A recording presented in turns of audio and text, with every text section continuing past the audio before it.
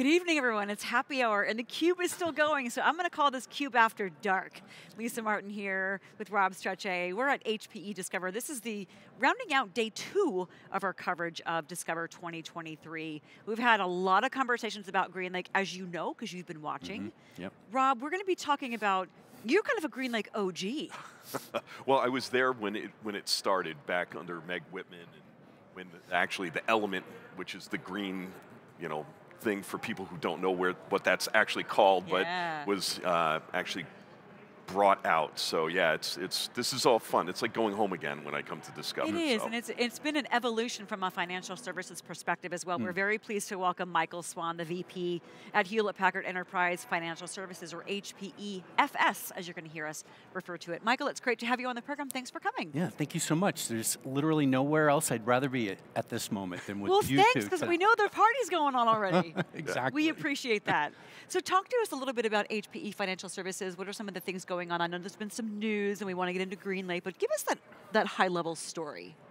Yeah, well, HPE Financial Services is traditionally kind of that captive IT financing company, but our business, just like the rest of HPE's business, has really transformed over the last several years as the whole IT landscape has transformed. And now, increasingly, we're positioning ourselves as more of an IT asset lifecycle management company who also happens to be really good at providing IT investment solutions for our customers too. When I hear lifecycle management, the sustainability word pops into my head. It does. It does it great. Perfect. Yes, and you guys just had, I was just looking at my notes here, HPE has made some announcements around the sustainable IT portfolio. Talk to us about that.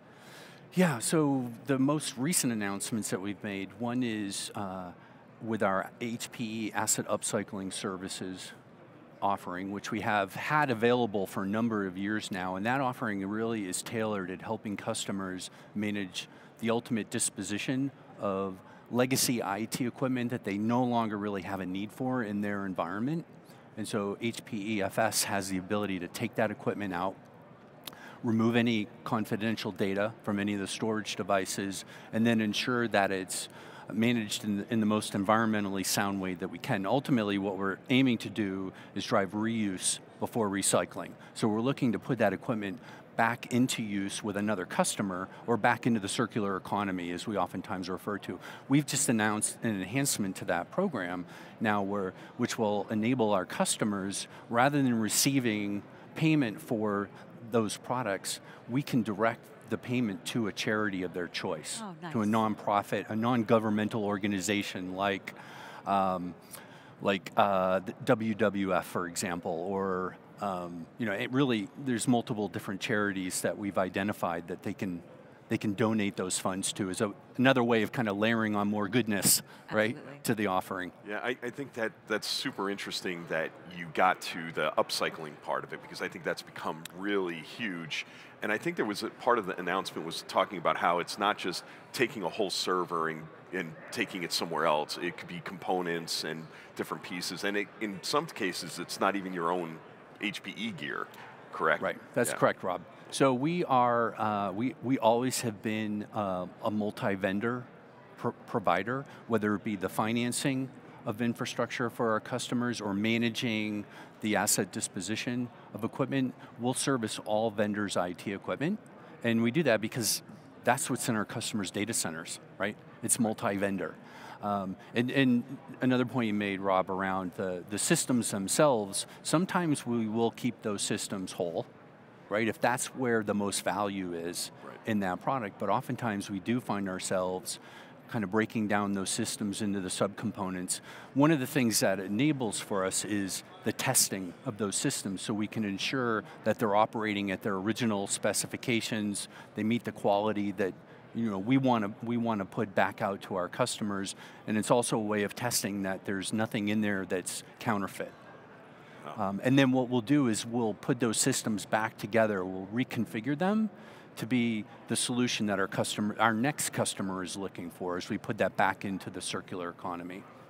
Talk a little bit about HPE Financial Services role in the pivot to GreenLake a couple years ago. We've seen so much progress with GreenLake. A lot of announcements came out yesterday, a lot of unpacking with Fidel Mauricio, CTO, on stage today. But talk about the role that HPEFS had in that pivot a few years ago? Well, we've, interestingly enough, like Rob said, we've been there since day one.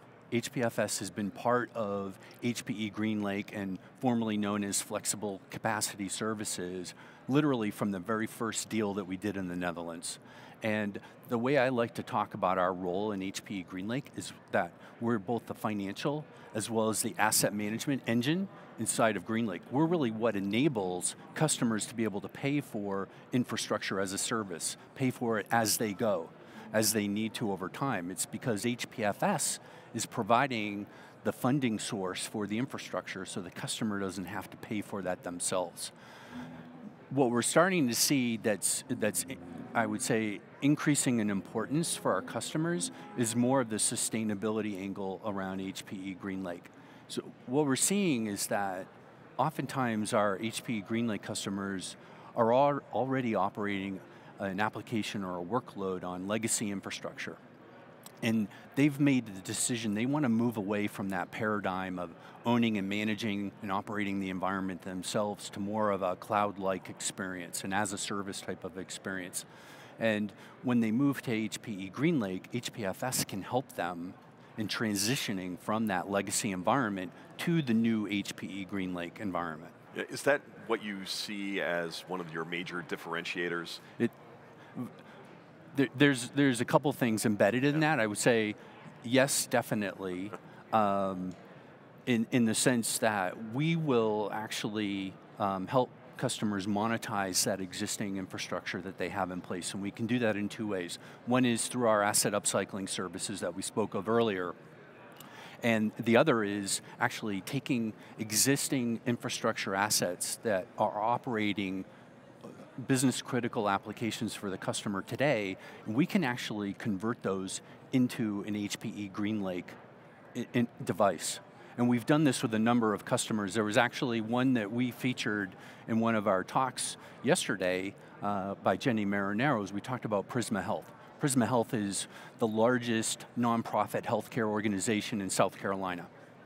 And they, like a lot of enterprises, were facing increasing costs in managing their environment. You're struggling with never having the right amount of capacity on premise, or skyrocketing costs in the public cloud, and just facing that challenge and trying to figure out, okay, what do we do? And they decided to pivot to HPE GreenLake.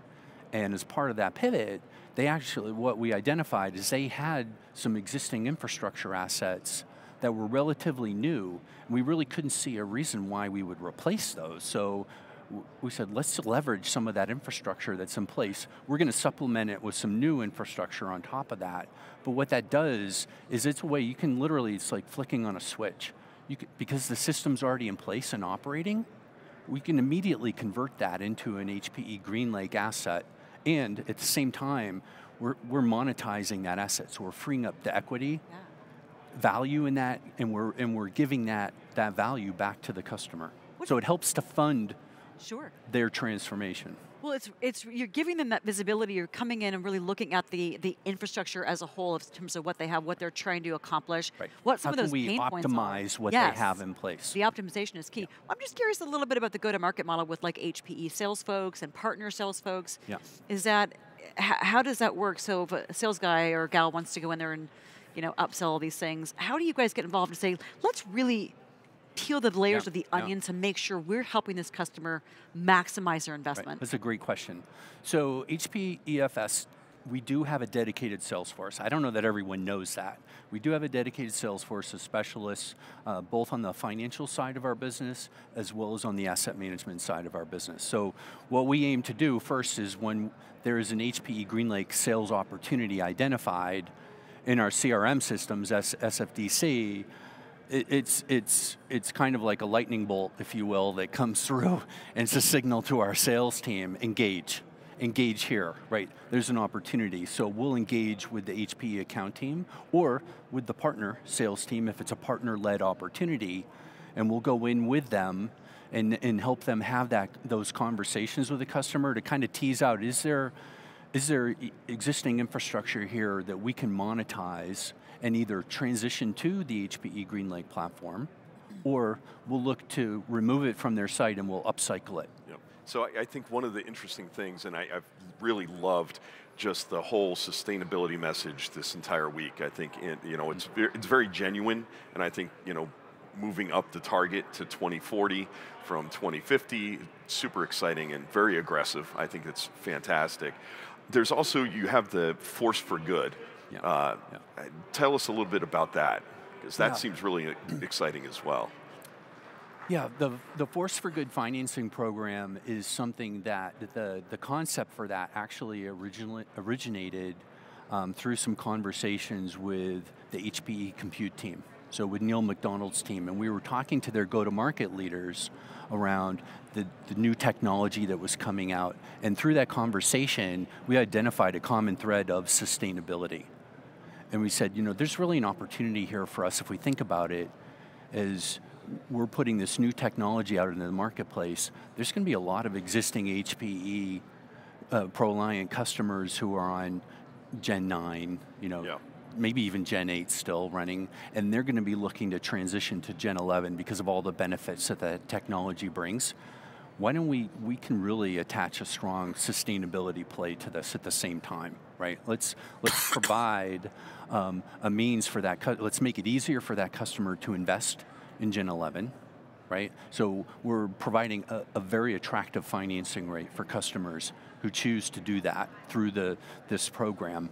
We're also embedding asset upcycling services into the offer as well, so customers know right up front, we're committing to taking that equipment back. When they're no longer using it in their environment, we're going to take those systems back and we're going to put them back into the circular economy. And as part of this too, another differentiating feature of this is that whenever, and this really goes to any HPE asset upcycling customer that we work with, when they return those assets to us and we remarket them, we provide them with a sustainability report.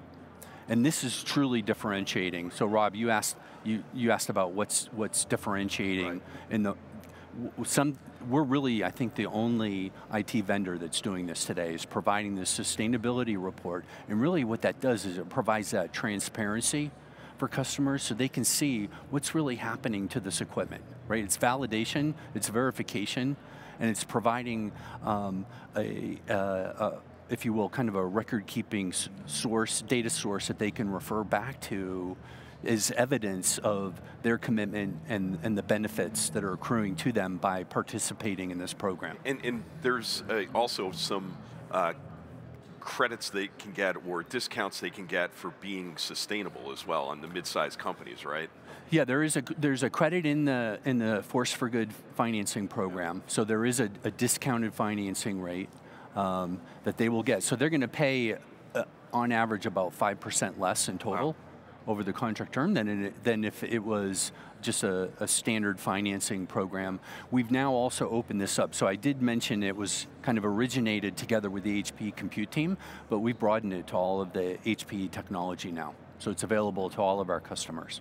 And it is really targeting those SMB and commercial, maybe the smaller enterprise customers. That's great as an incentive for those customers, but also as kind of a catalyst for their businesses overall.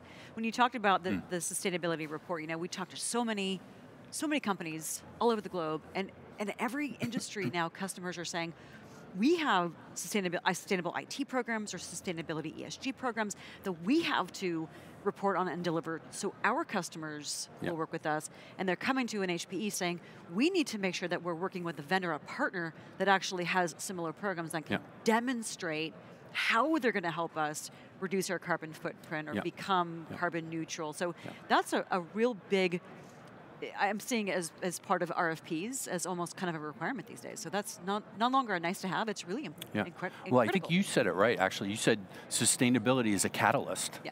It is a catalyst, it truly is. We're seeing, we're winning deals because of this capability. Yeah. I'm not lying to you. We're literally winning deals. That has been the differentiator in some of the business, both the direct business that we're doing with customers as well as HPE GreenLake business. It's a differentiator when they see that. Yeah, and I think what's really interesting is people don't usually think finance and sustainability in the same sentence. Yeah. And I think that's really a great way to go and make that difference to those customers. And so with the Force for Good financing program, for example, one of the ways we're trying to drive awareness around that is we're saying, okay, this program isn't available to any customer. You have to have demonstrated a commitment to sustainability.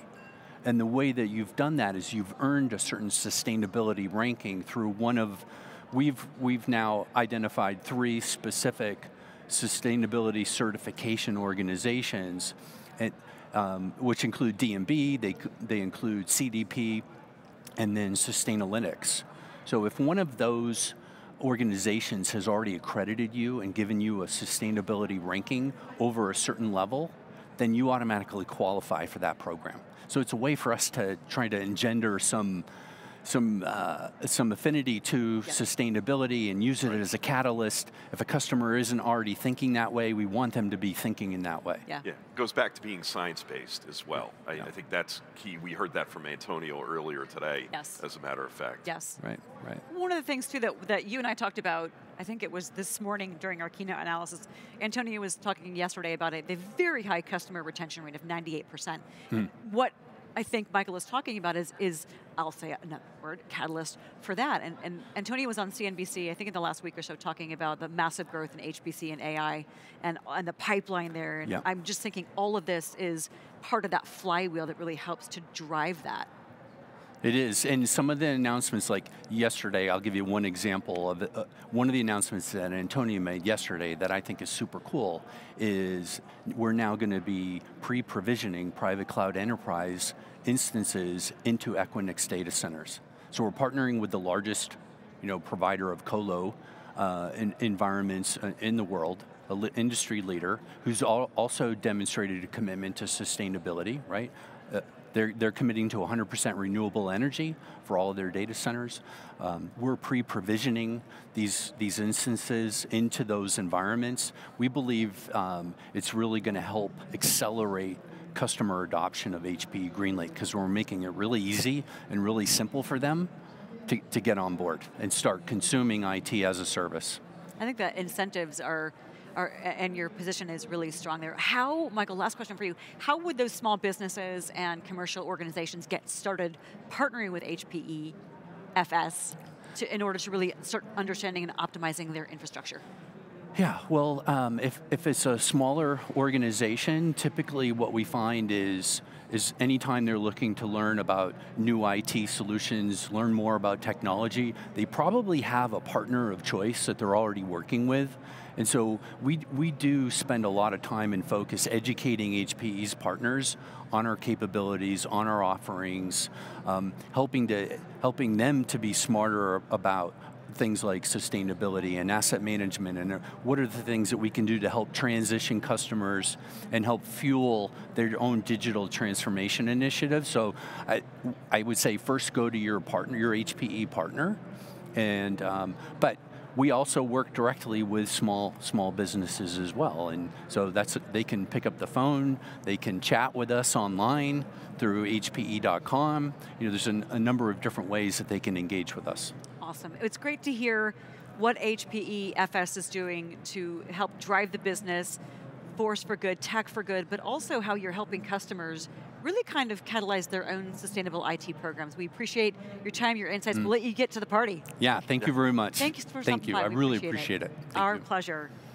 For our guests and for Rob Strechay, I'm Lisa Martin. Up next, Sue Preston is going to be joining us. We're going to be talking about HPE Professional Services, how they're working with customers to drive transformations, those digital transformations that Michael was talking about, and big business outcomes like achieving sustainable IT. Stick around, we'll be right back.